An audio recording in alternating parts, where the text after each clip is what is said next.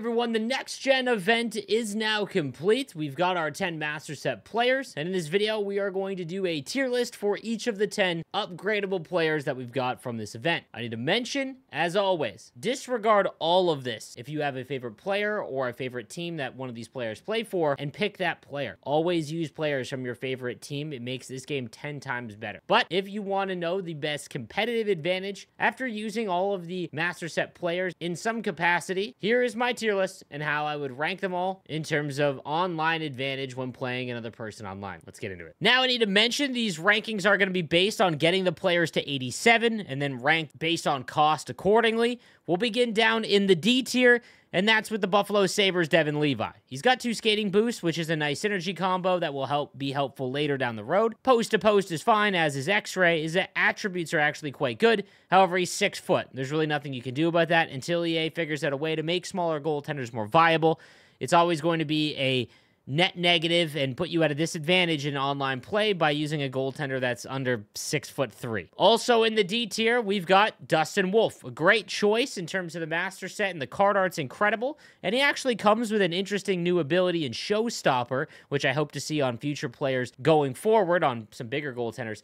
But until they figure out what to do with smaller goaltenders, there really is nothing that you can do. You will just get picked apart upstairs, unfortunately, and that's why these two are in the D tier. On to the C tier, we've got the 87 Shane Wright from the Seattle Kraken with playmaking forward and shooting boost. Playmaking forward is one of the easier ones to activate. There's just a lot of top-end players that will more than likely be on a lot of players' teams to get it activated. But even with that, he's 6 foot 192, which isn't terrible size, but it's not great. Combine that with the fact he's got 89 speed, 89 acceleration, and 90 agility if you get playmaking forward activated. His shots in the high 80s, hand stats are pretty good, but then defensively, he's not that great either. He's got 85 faceoffs, which is okay, 82 body checking, and then his abilities are among some of the worst in terms of a Master Set player. Third Eye is all but useless in online Hockey Ultimate Team, and Big Tipper is fun, but you don't need it to actually get tip shots to go in, so this is a hard pass, and it's why he's in the C tier. All right, on to the B tier. We'll start with the 87 Leo Carlsson. Great size, 6'3", 194. Going to be an unbelievable player for the Anaheim Ducks, playmaking forward as well. 89 speed, 89 acceleration, 87 agility. The major issue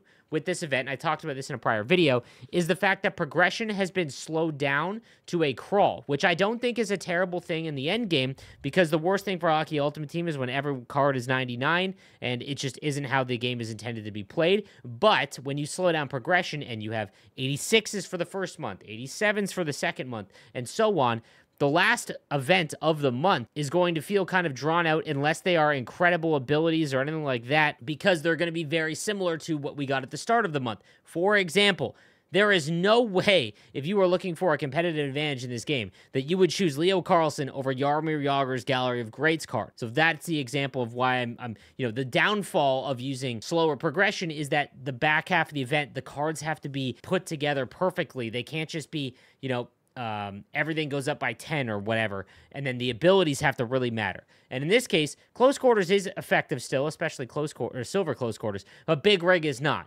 A lot of the player base doesn't even use Protect Puck anymore since the change to Total Control, but even if you did, it's nowhere near as effective as Unstoppable Force, which just is always active no matter what. His skating isn't great. He's got 80 on the draw, so he's a pure winger.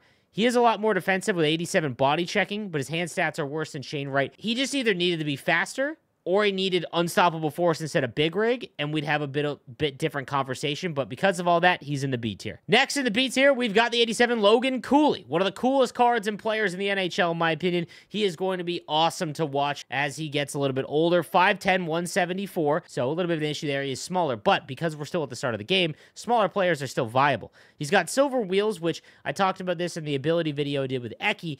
Wheels is because it costs so much, you only want to put it on players that have the highest end of skating. So players like Connor McDavid or Cale Makar or Bobby Orr, they're 94, 95 speed, because that's where you're really going to see an advantage. Gold Elite Edges is a great ability at the start of the game and for the first half of it, really. So that is great. He is going to get thrown off the puck awfully easily because he's only got 81 balance and he's 5'10", 174. That said, he is going to be really shifty, and I've used his card while playing squad battles to get objectives done, and you do notice it. It is quite fun to use him. He is listed as a center, but he's only got 77 on the draw, so he's a left-handed winger, and left-handed wing is the most populated among great cards, so that's why he's in the B tier. Next, we've got Fantilli. And again, I want to reiterate, the content team did a great job of selecting the next-gen Master Set cards. They basically used all of the high-end, exciting young players that don't have headshots in game because they came from the US program, for example. So I do love that the selections here, and I love that it was early on in the year and not in January or later on, because we get to, use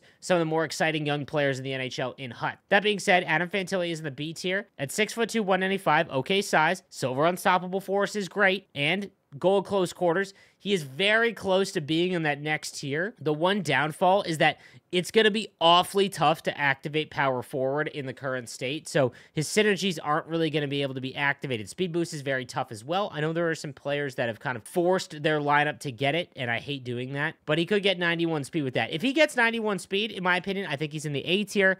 The reason why he's in the B tier is because at 84 on the draws, it's a little low right now, and his skating is under 90, and his accuracy on his shot is only 86. So all of those are why he is in the B tier. Again, you have to consider the cost. I'll be clear though, I made this card and I will be upgrading him because I've met him in real life. Great kid, awesome player, and one of my favorite young guys to watch in the game. Lastly, in the B tier is the 87 Luke Hughes. Offensive defenseman as well as agile dangler boost. He's 6'2", 184 with silver tape-to-tape and gold elite edges. I think actually as a build, he's pretty good. He is a pure offensive card, though. He's only got 80 body checking, but his skating is great at this stage of the game. Hand stats are below 90, and defensively, 84 defensive awareness. Defensemen don't really intercept the pass anyways, especially with the forced cross-crease meta, but when they do, you need defensive awareness to be higher. That's why he's in the B tier currently. I've seen a lot of players use him with elite edges and use him effectively, but I'd rather just use like Bobby Orr, for example, in that same vein, who's just all around better as an offensive defenseman. So that's why he's in the B tier. Maybe a bit of a surprise, but Bedard for me is in the A tier. His wrist shot power and accuracy at 98, you notice. In HUT Champs, I played him all the way to 87, and he scored a ton of goals for me by shooting far side with that wrist shot and being able to pick the corner upstairs. You notice his shot being 98 overall. Why that's important right now is because players that have shot totals up that high, goaltenders don't have the attributes to be able to stop that regularly. Combine the fact he's got 92 speed and acceleration and silver unstoppable force, he doesn't get knocked off by players that are around 6 foot or average defensively. But when someone has truculence or is like 6'3" and above, they do throw him off the puck. You need to just not hold on to it with players like this, by the way. Pass the puck around a lot until they get into a spot where they can shoot. Connor Bedard's wrist shot, you will notice. I promise you that. He's been really fun to use. He's in the A tier. Also in the A tier is the 87 Brock Faber, 6'1", 200 with two-way defenseman, which is one of the easiest to activate. With gold Stick 'em Up and silver Ice Pack. Stick 'em Up, in my opinion, is not as effective as it was in prior years. I think that if you're going to use Stick 'em Up, it's got to be on a big player because their reach is so much longer.